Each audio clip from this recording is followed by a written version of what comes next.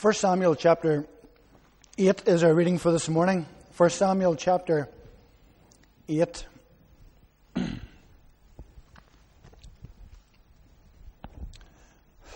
I don't know about you, but I am not naturally a patient man. I have a tendency to want everything done now and to be impatient with others. I remember trying to teach Sandra to drive. Huge mistake. We were going together and probably nearly brought everything to an end. I was teaching her how to do 3-point turns.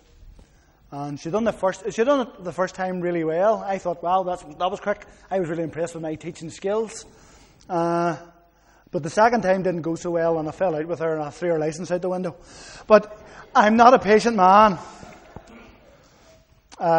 It's something that I've had to work on. And I think most of us, I can't blame everybody, but I think a lot of us have this problem. We're not necessarily patient people. And there are things that wear on our patience really, really quickly. Maybe a little bit different for you than it would be for me. And I think that as Christians, that is why we gravitate to this idea of God's patience. It's why we gravitate to certain passages that speak to us of the patience of God. I think particularly Psalm 136. I love Psalm 136. And it has this repeated phrase in it. Give thanks to the Lord of Lords, for He is good, for His steadfast love endures forever. And I love that idea. His mercy endures forever. And that's not hyperbole. That's true. And as you go through that psalm, it takes you through the nature of God. It takes you through the work of God with His ancient people. It takes you through God's work with us. And at every verse it reminds us His steadfast love endures forever. Pop into the New Testament, we think of Matthew 18. When Peter said to Jesus, Lord, how often will my brother sin against me and I forgive him? As many as 7 times, Lord. I'm being really generous. I'm being a really kind and patient man. Can I forgive him 7 times? Jesus said to him, I do not say to you 7 times, but 77 times. And of course we know Jesus is saying here, you just have to keep on forgiving. You just have to keep on being patient, no matter how many times you're let down. As we come into this next section of 1 Samuel, we're seeing that patience of God being played out on a large scale in the nation of Israel. And we're seeing this side of God's character coming to the fore as He is patient with His ancient people. And so today, as we think about this, we hope to do 2 things. We hope to rejoice in the patience of God and hold on to the truth of that in our lives. If we are His people, then we know that patience is ours. We understand that His patience runs short with those who reject Him. We understand that. But we're thinking about His relationship to us as His people and how His patience goes on, His patience is forever. But also, we're thinking about the example of His patience. Because, of course, if we're to have relationships with one another, then we have to learn how to be patient. And as Christians, we are called to be patient as God is patient. To exercise the patience that Christ has with us for others. So it's both a point of rejoicing and worship and praise and holding on to, but also it's a point which we have to practice in our lives, or seek to practice in our lives, because we'll find it tough, I'm sure. The first thing I want us to see in this passage is God is patient with Samuel's lack of discernment. God is patient with Samuel's lack of discernment. First 3 verses of 1 Samuel 8, it says this: When Samuel became old, he made his sons judges over Israel. The name of his firstborn son was Joel, and the name of the second was Abijah. And they were judges in Beersheba.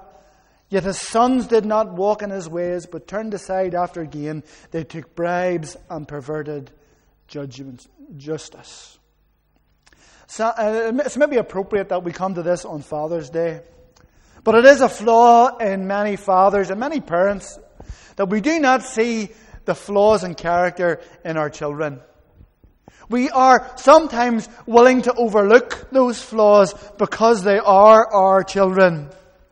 We think somehow that our goodness, that our walk with God will flow down through our line, and that our children will be just like us, that our children will love God the way we do, that our children will follow God the way that we hope to do. This is a mistake that Samuel made. And Samuel's foolishness was bringing the children of Israel into disaster. But what is particularly hard to see here, hard because it strikes home very quickly, is that you could easily be 6 or 7 chapters earlier on in 1 Samuel. In 1 Samuel 2, we read these words. Now the sons of Eli were worthless men. They did not know the Lord. The sin of the young men was very great in the sight of the Lord, for the men treated the offering of the Lord with contempt. Samuel was sent by God into Israel to deal with the problem of Eli and his sons, his worthless sons who had been raised up to a position of authority within the nation. And how now we have it. And Samuel is an old man. He has lived well for the Lord. There is no doubt about it. His testimony has been great. And he has brought the people back from awful times in sin to a place of knowing God again. And yet Samuel finds himself not as the solver of the problem, but as the precipitator of the very same problem that Eli had. Because it's him and his sons that are causing trouble in Israel now. And yet, the wonderful truth that we think of is that God is still patient with Samuel. That even though he has gone from the solution to the problem, God is patient with Samuel. And here we learn a couple of lessons at least. The first thing is that Samuel had gotten to be wrong in his thinking about God and the way God works. Samuel had started to think, it seems, that God would work through these boys even though they were involved in all this wickedness. That because they were his sons, because they were his progeny, because they were part of his family, that somehow God would use them. Somehow what they did would not have the effect that it did have. But friends, that's something that we know is not true. And yet it is a problem within the Church of Jesus Christ today, because there is a way of thinking, isn't there? In church circles where we think that our children will just follow on behind us. They will have the same giftedness that we have. They'll have the same desires that we have.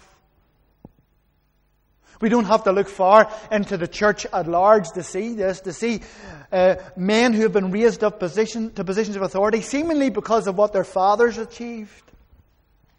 And yet they have fallen into apostatism. They have fallen into false theology. They have taken their churches that their fathers nurtured and brought them almost to the brink of disaster. We don't have to look far to see Christian denominations built on families, as if this particular family is peculiarly blessed by God, and because there is an evidence of God's blessing at some stage in the life of this family, that will carry on forever, that it's special to this particular group, this particular bloodline, to this particular name. I always worry when I see Christian ministries in the names of individuals or the names of families, because I think that's a very dangerous place to be. You see, we learn, don't we, that our walk with God isn't precipitated upon the people who have gone before us. I can't rely on my father's faithfulness to carry on into my life.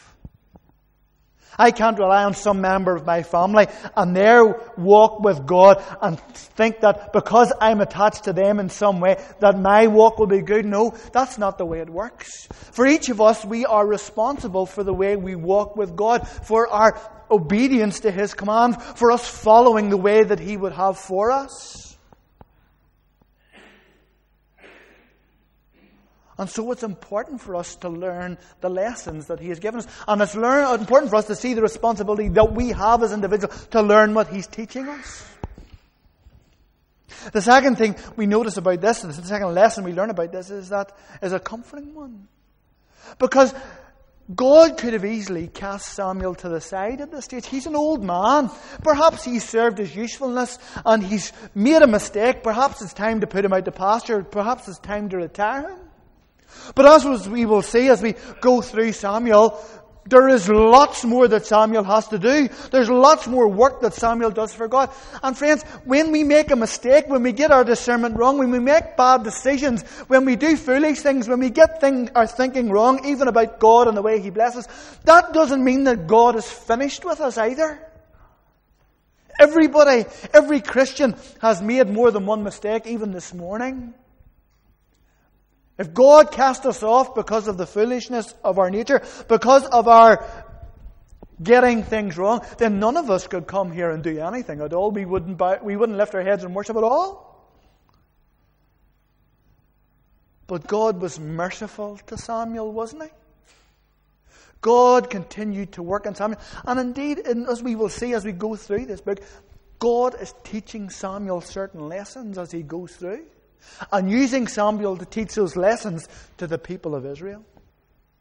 Friends, our God is a patient God. And even a man who has made bad decisions, a man who knows Him and yet has made bad decisions, he is not cast off.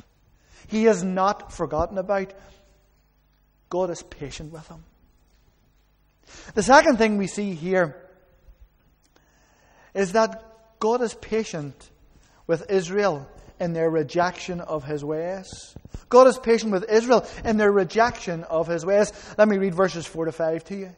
Then all the elders of Israel gathered together and came to Samuel at Ramah and said, Behold, you are old, and your sons do not walk in your ways. Now appoint us a king to judge us like all the nations. You know, the people weren't fools.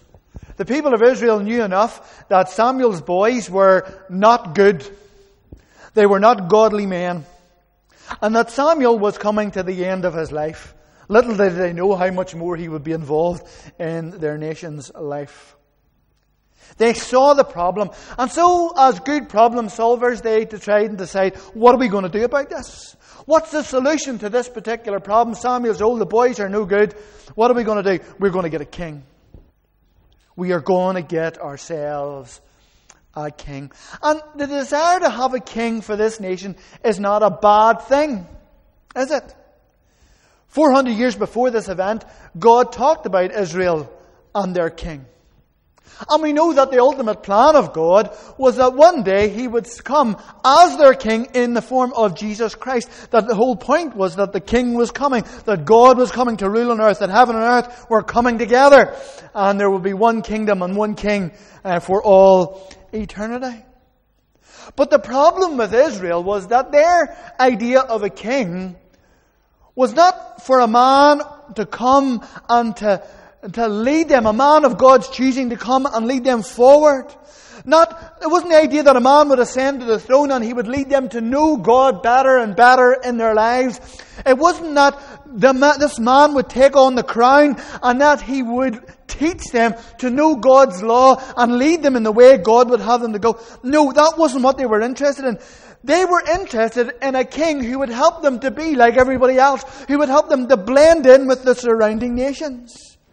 It tells us a little later in the next couple of verses that the whole point was that they were rejecting God's rule over them. They didn't want God to be their king. They didn't want God's command over them. They wanted to do things the way everybody else was doing. They looked at the Phoenicians. They looked at the Philistines. They looked at the people around and they said, we want to be like them. And the first thing that we need to do is we need to get ourselves a king who will teach us to be like them. What do you do with people like that? What do you do with a child who says, I don't want to be your child anymore? What do you do with a child who says, your love was rubbish, your parenting was terrible, everything that you did in my life was an oppression, was awful, was vile, and I don't want anything to do with you anymore? Friends, what would you do if your child said that to you? It would break your heart, wouldn't it? And there's nothing you could do, maybe but to watch them leave, but God, He was patient with His people, even though they didn't want Him. Friends, we thank God that He's patient, don't we? Because before you and I were saved, we spent years rejecting Jesus. Isn't that right? I don't know if you're one of those rare folk who came to know Jesus as your Saviour the first time you heard the gospel. They're rare folk indeed. For most of us, it was a journey. For most of us, we were confronted by the gospel, maybe from our youth, right up to old age. Maybe for many, many years. Maybe in work day after day after day after day. In all the various circumstances that it came. God was patient with us. And when we rejected Him, He just came back. And He spoke to us again. We maybe told Him to get lost, to stop annoying us, to stop talking to us, to stop hammering at our life. But He came back. Don't we thank God for His patience that brought us to Him and that keeps us? Friends, Christian friends, aren't we thankful for the patience of God? You know those days when we think we know better? We've had those days, haven't we? When God says, this is the way, walk ye in it, and we say, not a chance. When the circumstances are crowding around us and God says, not too quickly. Hold on for a moment. And we say, time's short, Lord. You haven't answered. We need to get going. We need to get moving. As Christians, we have thought we knew better. We thought our timing was right. We thought that our way was best. But isn't it wonderful to know that our God didn't say, I am fed up with them. I don't want anything to do with them. Listen, if they want to go their own way, off they go. No, God is patient with us. And even when we rush ahead, even perhaps when He lets us go the way that we have chosen, He always remains patient with us, and He comes back and He teaches us again. Friends, how many times have we told the Lord Jesus, maybe during a sermon, I'm going to pray more. I'm going to give my heart to being a man or woman of prayer. And 2 weeks later, we're back to the way we were before, where we can hardly say 2 minutes of a prayer before we fall asleep. How many times have we said, Lord, I'm going to worship You more fully. When I come to church, I'm going to give myself over to You. I'm going to focus my attention on You absolutely and completely. I'm going to have times in worship at my home. I'm going to spend time with You, Lord. I'm going to switch the television off. I'm going to close the book. I'm going to switch the phone off. And I'm just going to spend that time glorying and wondering in Your presence. And a week later, that screen time on your phone seems to be ramping up that figure, So it's almost unimaginable. There's more hours on your screen time than there is in the day. How many times have we told the Lord Jesus, I'm going to walk more faithfully. I'm going to stop doing that. I'm going to start to do this. I'm going to not do this anymore, and I'm going to endeavour to do this. And then a short time later, we've forgotten everything. A couple of weeks ago, we talked about we made our vows to God, but we don't pay them. But God doesn't forget about us, does He? God doesn't go, there's a lost cause. There's somebody who can't even keep going for a week. There's a boy who can't even keep going for a couple of hours. Here's a woman who cannot even keep her word for a day or two. No. For God is patient with us. And He needs to be. Because we all make promises like this. We all make vows like this. We're all rash like this at times. But we thank God that He refuses to be impatient. Because God is patient. And I want to think about that for a minute or two. God's patience. Verses 6 to 9. But the thing displeased Samuel when they said, give us a king to judge us. I do find this interesting. Samuel's all head up, isn't he? He's the one who's been half of the problem. And he's all head up with the people of God because he thinks they've rejected him. It's fascinating human nature, isn't it? And Samuel prayed to the Lord, and the Lord said to Samuel, obey the voice of the people and all that they say to you, for they have not rejected you, but they have rejected me from being king over them. according to all the deeds that they have done. From the day that I brought them up out of Egypt to this day, forsaking me and serving other gods, so they are also doing to you. Now then, obey their voice. Only you shall solemnly warn them and show them the ways of the king who shall reign over them. Samuel's all het up because he thinks they're rejecting him. He's all offended because he's such a good leader. He's such a good man. He doesn't recognize his failure. And he goes to God and he rehearses his problems. He rehearses his woes. And God speaks to them the truth. Listen, it's not about you. It's about me. And my people have always been like this. Did you notice that? This isn't a one-off. Sometimes we think that our rejection of God is so bad that it's nothing like it in all the world. But listen to what God says of his people. From the day I brought them up out of Egypt, even to this day, forsaking me and serving other gods. What he's saying, I brought my people out of slavery in Egypt. I brought them through the wilderness, brought them over the Red Sea, brought them into the Promised Land. I've done all of this and fed them, watered them, looked after them, encouraged them. I've went all their lives. They have relied on me and I have been there. And they have always been forsaking me, always been serving other gods. And you're just getting a little bit of a taste of it now. And you can't bear it. You see the patience of our God? It wasn't like Samuel's patience that was wearing thin at the first hint of trouble. No, God was patient. And friends, in 1 Samuel, he showed he's been patient. God had provided a way for his people to be delivered from Eli's sons. Samuel was that solution. And he is now going to provide a way of rescue for them to be rescued from Samuel's sons. Friends, God is patient. God had provided salvation for his people, but Samuel wouldn't listen and the people would not wait. They didn't want God to rule over them, and Samuel thought it was all about him, as we human beings do. But do you notice the solution? He tasked Samuel with warning the people. He says, listen to what they say, do what they tell you, but warn them that it's not going to be easy. You see, this is something we have to understand about the patience of God. You see, the patience of God is that while there was still hope, he was going to continue to teach his people what they needed to know. God's patience is not passive. God's patience is not standing back and saying, get on with it. I've left you now. I've abandoned you. I don't want anything to do with you. That's not God's patience. God's patience is active. God's patience is working. God's patience is moving. God's patience is that whenever you run from him, whenever you go away from him, when you wander away, when you deliberately run from him, he goes after you and he teaches you what you need to do. He brings you back to the place where you rejected him and he makes you think it through again until you get it right.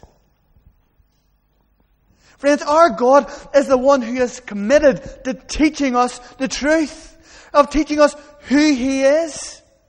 We've seen it 7 chapters ago. He was doing it for Israel and now he's doing it again. And we know that we need him to do that for us because we know who we are. Friends, isn't it a wonderful thing when we know our God is patient with us? It makes all the difference in the world. And you know what the wonderful thing is? Is patience is in its very essence, in its very being. Exodus 34, 5-6. Remember his pronouncement to Moses?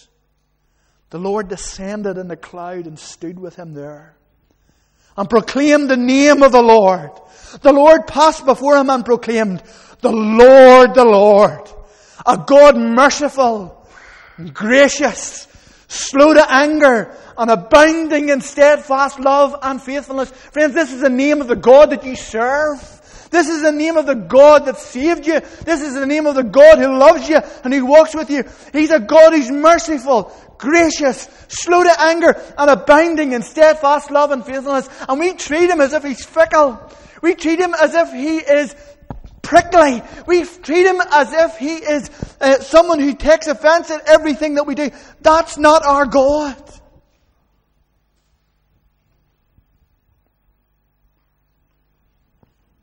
And it's never been our God. We look through the Bible. We see Abraham. What did Abraham do? Abraham lied when it came to Sarah, his wife. And he did it twice. But he was God's man. David committed adultery with Bathsheba and then murdered her husband to cover it up. Yet he was God's man. Solomon committed idolatry and trying to please his many wives, and yet he was God's man. Peter, in his brashness, ran and always did the wrong thing. But he was God's man. It's hard for us to understand, isn't it? Because God calls us to holiness. He calls us to seek to follow Him. He calls us to seek to walk in the path that He has set for us. And yet He tells us He's patient with us. Well, He is. He's patient not so we will go on and sin. Not so we will keep on lying. He's patient so He can bring us to the point where we will learn not to. Friend, Abraham lied and was rejected. Rejected by the people who cared for him, who looked after him. It was a long time before he learned the lesson not to do that anymore.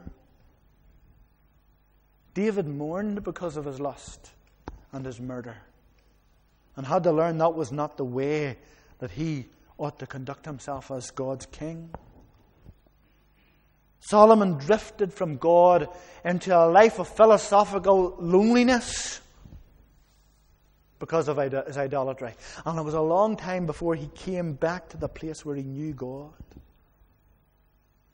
Peter had the ignominy of denying he even knew Jesus with oaths and curses.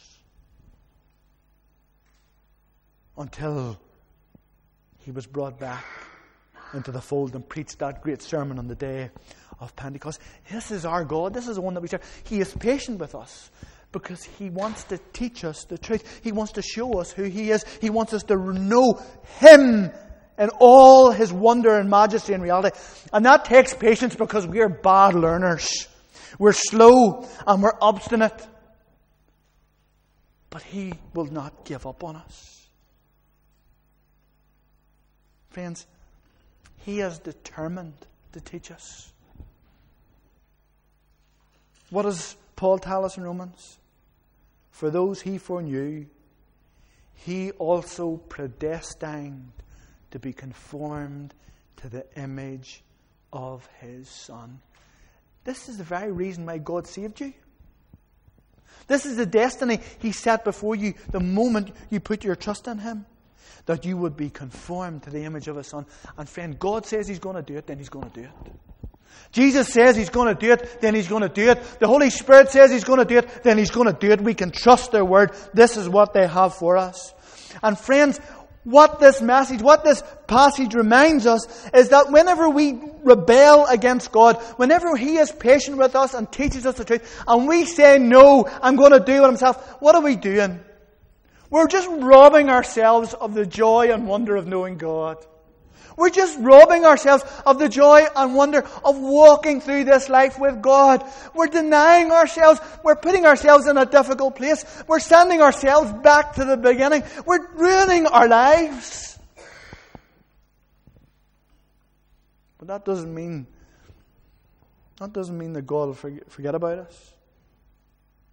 God is patient. And I, for one, am so thankful that He is.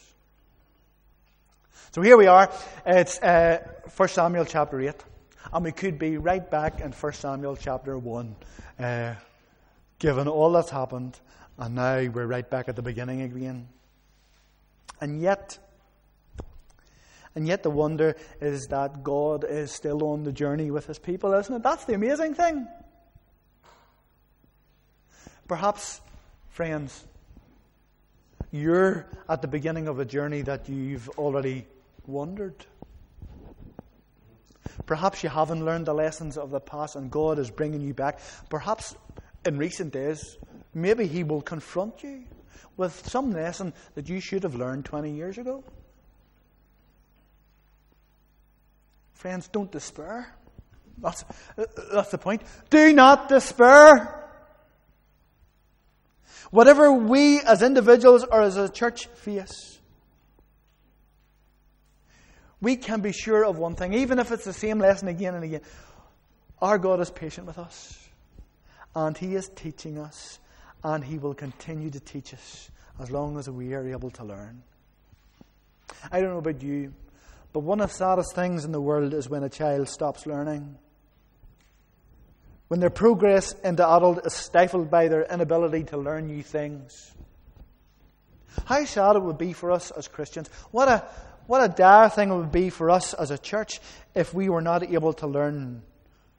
But not only that, if we became unwilling to learn what God is teaching. If we refuse to heed our Father's voice. If we refuse to follow Christ's example. If we refuse to respond to the Spirit's prompting. That is the greatest tragedy in the spiritual terms, isn't it? Because when we're there, we're languishing. We're languishing. Perhaps in the same old rubbish we've been doing for years. Friends, it's time to get up and do something different.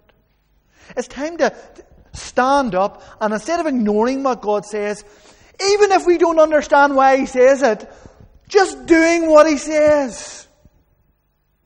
Because He knows what we need. And we don't. We have tried our way. Maybe 10 times, maybe 20 times, maybe 30 times. We have put our best in it, and every time it's come up as a bust. But Christ knows. Rest in Him. He is patient. He is keeping on teaching us. He has lessons that we still need to learn and must learn. Let's pray together. Heavenly Father, we just want to thank You so much for Your patience with us.